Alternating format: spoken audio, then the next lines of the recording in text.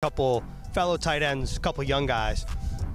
What have you seen from Jeremy Ruckert so far early in his second season in the NFL? And then also, what are your first impressions of Zach Kuntz when you just see how big of a human being he is?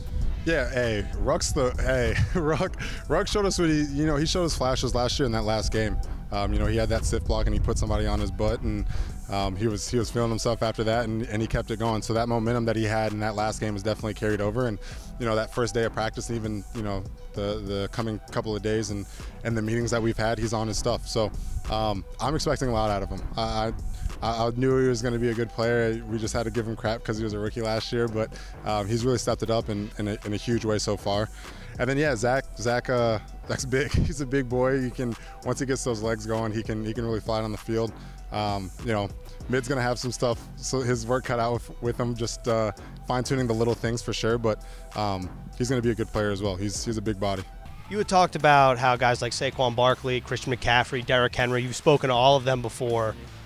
What does that mean to you as someone who was 7 games into your NFL career before you hurt your knee, to have guys reach out to you that have had sustained success in the NFL? Just knowing that I have the respect from those guys that I literally was in high school looking up to, watching all their highlights and stuff like that. Like, it's crazy to even think about. And like I said, me and Saquon, we were having real in-depth conversations. He was talking to me a lot, like we were sending voice memos to each other and everything. And then Christian McCaffrey just telling me to hit him up whenever I need anything. And it's just been cool to get that respect and have all those guys reach out to me.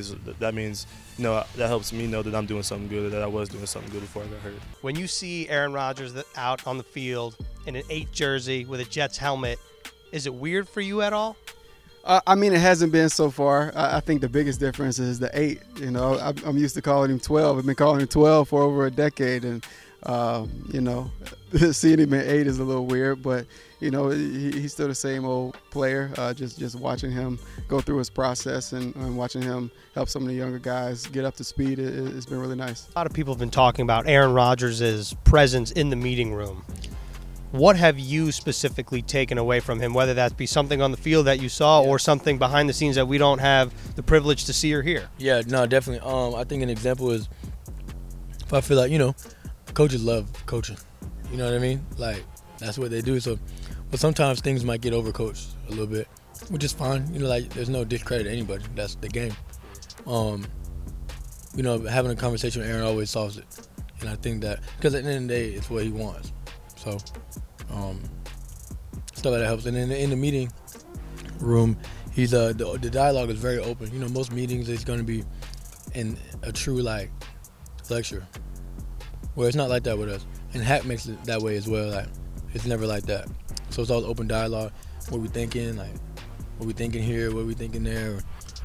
It's an open dialogue. If I have something to say, then I can. So. It's more of a meeting than a lecture, so it makes it great. And how much pride do you take in special teams? Because last season you played a very big role there. Oh, special teams. As a guy, when you're in the later rounds of the draft, when you're an undrafted guy, when you're a backup, special teams is where you make your money. If you don't take special teams as serious as you do defense, you'll never get the chance to see defense.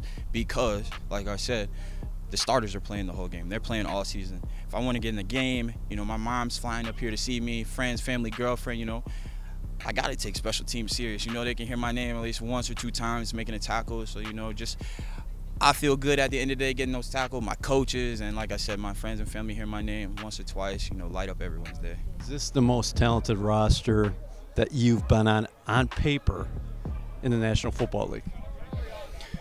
Yeah, it's, I'm not going to sit here and break down position by position, but, it's hard to say that I've played on a more talented team than this. You look at it on paper and there's just not a whole, right? Defensively, offensively. I'd like to give credit to our running back room, but not a huge fan of Breece Hall. But yeah, the talent's off the charts. Now we just got to put it together. You obviously have a history with Thomas Morstead in New Orleans. How excited? Yeah, I think I know the answer, but how excited were you to learn that you're going to be reunited with Thomas, and what does he do so well? Man, he FaceTimed me one day randomly. I'm like, yo, what's going on? He's like, man, I'm back. So, man, he helped me get here. That's all I can say. I feel like that's, he helped me get paid. He put it right there, and I'm right there for him. So I feel like it, work hand in hand. I got my back, he got mine. How about exercise-wise? What did you change as far as inside the weight room or what you were doing aerobically? Yeah, the exercises were definitely different. I started to swim. I started swimming this offseason, so that helped me out a lot as well.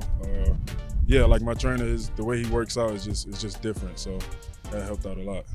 You played in Tampa with Tom Brady. Now you come here and the Jets trade for Aaron Rodgers. When that trade was completed, what did you think? No, it's kind of the same situation I fell into when I was with the Bucs. We had a great defense the year before. We just need a one piece that we was missing, and it was like Aaron Rodgers. It was the Tom Brady. We can't replace those guys. And when you got guys like Garrett Wilson, you bring guys like Allen Lazard in, and we already had a Breece Hall and all the guys, all the running backs we got. You can't. It's over. It's like we got to create a team now at this point. And that's kind of the vibe with the Bucs. It was like we had a created team, man. Now I joke with the guys, like, we got the same created team, man. It's gonna be a great year. Do you tell the guys about that experience, about getting the ring, sure. and then That's, Brady coming in, and you guys having an opportunity to do the same thing? I definitely do, because manifesting stuff, and it's just like it's like deja vu for me. So I'm trying to manifest to everybody else and let the guys know, the coaches, everybody. Just like, just the culture. We got the right group and the right pieces.